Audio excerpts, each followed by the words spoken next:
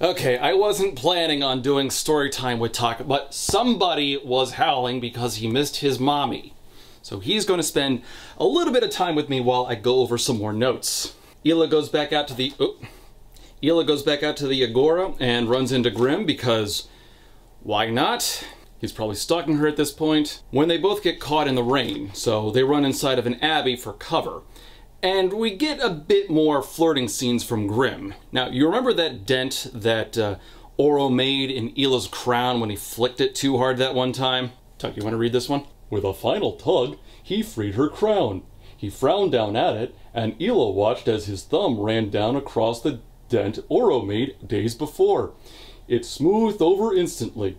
He handed it to her in the limited space between them. Tuck's so good at reading, he doesn't even have to look at the book to know what the words are. Tuck, what do you think of Grimm so far? He sounds like a putz.